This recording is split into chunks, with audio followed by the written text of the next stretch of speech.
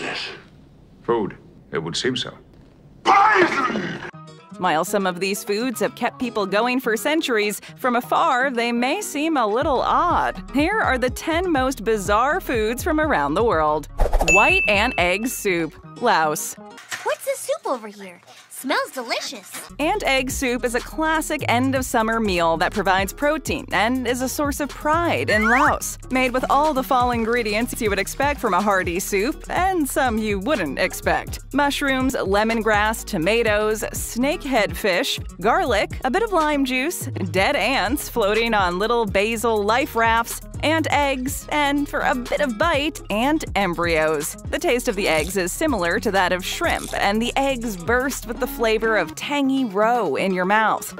This is the most delicious soup I've ever tasted. This dish should be championed merely for the fact that harvesting the eggs is only for the brave. The ants lay their eggs in spring, which is when the harvester pokes the nest with a stick, tearing it open, spilling the eggs, and some not-so-happy ants into an awaiting bucket. Success! Did we mention the part about avoiding the not-so-happy ants that didn't get caught in the bucket? They're mad, so try to avoid getting bitten. The ants will bite to defend their home and babies, and the bites feel like needles pricking you over and over again. This delicacy of rural Laotian life is considered a prize and is sprinkled on salad, mixed into omelets, and wherever else you would like to add a sour pop of flavor. Kopi Luwak, Indonesia. It tastes delicious.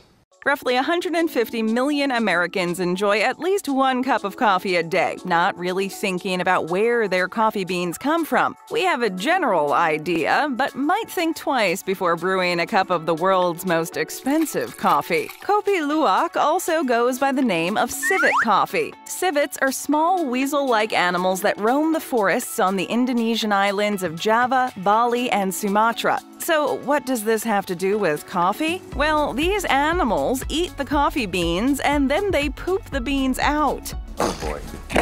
The Asian palm civets are very picky about which coffee cherries they eat. The coffee bean's composition becomes altered by the digestive juices in the civet's stomach, which is why the coffee bean producers say this coffee is so tasty and why it's so expensive.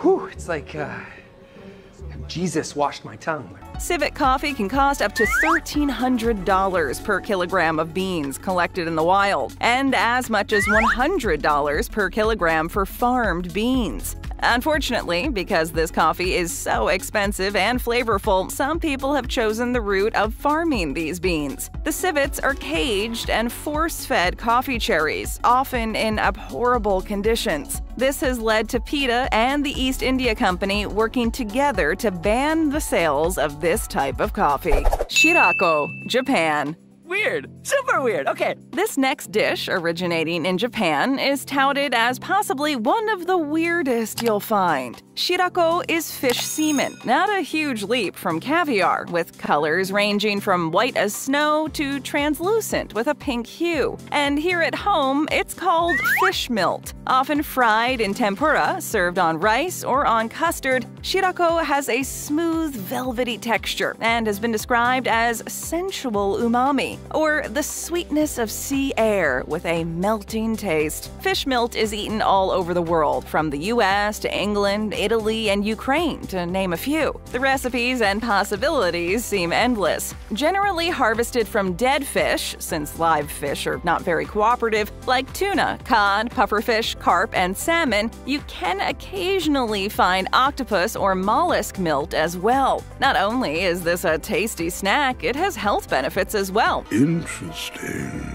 It has high levels of protein, vitamins B12 and D, and is believed to have anti-aging properties, as well as being good for the skin. The milt contains such an amazing ratio of omega-3 and omega-6 that it has been used by Nutritech to develop the supplement Cementis.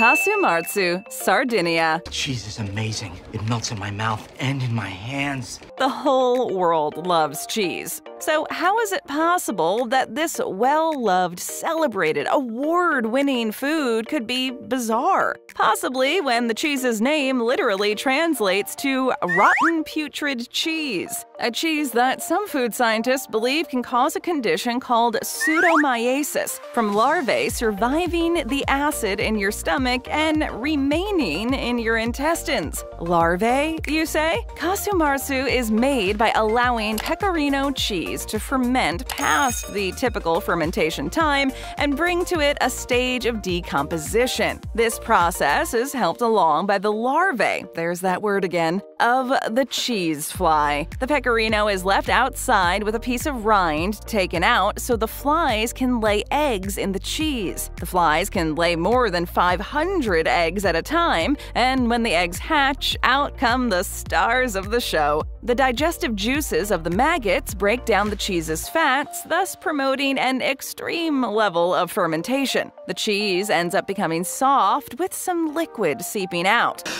Oh my God, what is that? What was that?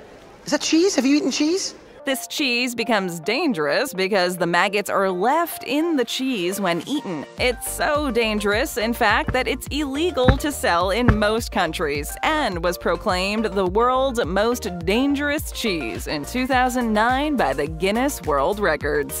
Boshintang, Korea.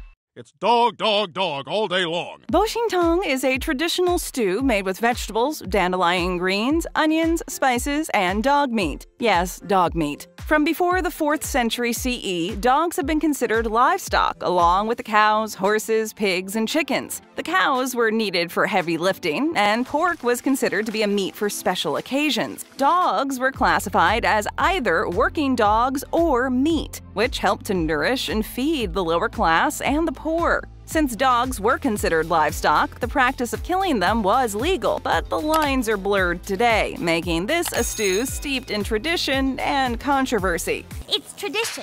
Young South Koreans have choices and options for foods that their ancestors did not, like McDonald's, Burger King, and other American chains, as well as more options at stores and supermarkets. Dishes from the past are not always necessary for sustenance anymore. Then there's the ethical dilemma that many people have about the practice. Dogs are pets, not food. This argument has been countered by those bound to stand up for their traditions, stating that it isn't right to ban only one type of meat. This controversy has led to many restaurants that made their living selling dog soup to consumers who enjoy it, hiding to keep the traditions and foods of their ancestors alive. Balut, the Philippines. It's not weird, it's my special food, I like it. Balut is a hard-boiled egg with a twist. The egg has been fertilized before cooking it, which means, you guessed it, there's a partially grown chick inside. Balut eggs are generally duck eggs allowed to incubate 16 to 20 days or so. The longer the incubation, the more advanced the chick will be, from embryo to full-grown with feathers and beak. Once considered a dish of the rich about 200 years ago, you can now enjoy it from street vendors all over Asia. Finding a balut vendor is as common as finding a hot dog vendor. To prepare the balut, the eggs are boiled for up to 20 minutes. They're served warm with your choice of spices or sauces. The top of the egg is cracked open slightly to reveal the broth inside, which some say tastes like chicken soup. This isn't chicken soup. On to the main attraction, the duck. The incubation period determines how hard or soft the bones of the chick will be.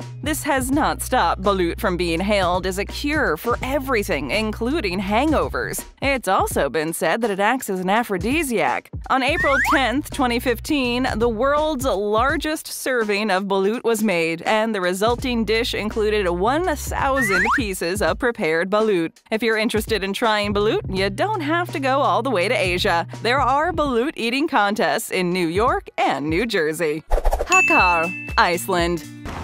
Oh, what a horrible smell!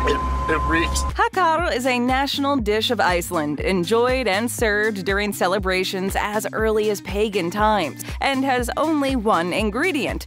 What is that? Shark, usually Greenland shark. Now, shark itself is not that unusual, but the Greenland shark is poisonous when eaten fresh. The high content of urea and trimethylamine oxide causes an uncomfortable intoxication. It can, however, be consumed safely when processed properly. Traditionally, it was made by gutting a shark and burying it in a shallow, sandy hole covered with rocks. The shark is cured for a couple of months. Once the fermentation process is complete, the shark is hung to dry for several more months before being cut into pieces and served. Today, the shark is dried in plastic containers. Newbies to the Hakarl eating world are often warned to plug their noses and dive right in. Greenland sharks are the longest living vertebrates in the world, living up to 500 years, and don't reach sexual maturity until they're 150 years, which means enjoying this natural dish is leading to the extinction of the Greenland shark.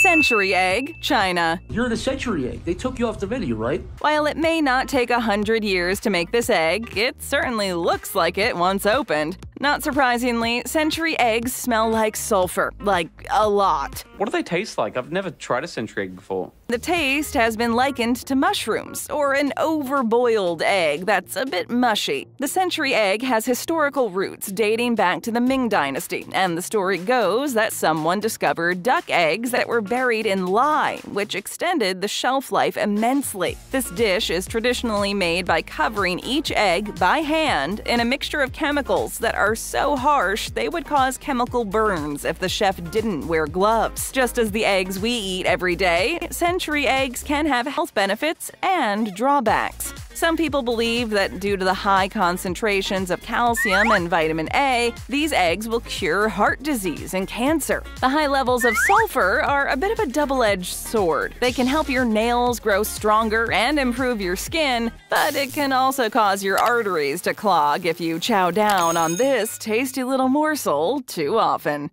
Scrapple, Philadelphia. Cut the pork, like that's a thing, right? Philadelphia, the city of brotherly love, cream cheese, Philly cheesesteaks, yes please, and Scrapple. No, not the game Scrabble, but Scrapple, a loaf made from skin, eyes, brain, and anything else you can think of that comes from a pig. Oddly enough, this isn't the first recipe that comes up in the search engines when looking for a meatloaf recipe. It might not win on Top Chef, but it could definitely be part of a budget-friendly meal. The recipe for making Scrapple would look something like this. Take pig skin, head meat, eyes, leftover organs, and cornmeal. Boil vigorously until the meat breaks down and becomes mushy. Sounds mouth-watering already. It was amazing. It's just like chicken, but juicier. Mash everything together, much like mashed potatoes, until consistent in texture. Press mixture into loaf pan and bake. Once cooked, it would go great with mashed potatoes, steamed vegetables, salad, and don't forget the gravy. Sweetbreads. Oh, is it nice food, Bob? Sweetbreads. Finally, right? Something good. Unfortunately, this has nothing to do with bread or sweetness at all. Found in many countries around the world, from street meat to a main course, sweetbread is used in culinary circles to describe the pancreas and thymus of lamb, pork, and veal. Wow, not quite what you were expecting, right? It can also include many other parts, from heart, cheeks, and esophagus to everything in between. Brain is also considered a sweetbread. Sweetbreads are full of vitamins, minerals, and omega-3 fats. They're also rich in potassium, which helps regulate blood pressure, and contain a surprisingly large amount of vitamin C. These are the go-to meats for all your nutritional needs if you're on a 100% carnivorous diet. Not bad. Recipes for this meal are really not that hard to find. A quick Google search will give you more than enough. It is a bit labor-intensive to make, though. Soaking, blanching, shocking are apparently the first steps in making this dish. From there, you can grill, scramble, bake, broil, and deep fry. Bon appetit, everyone!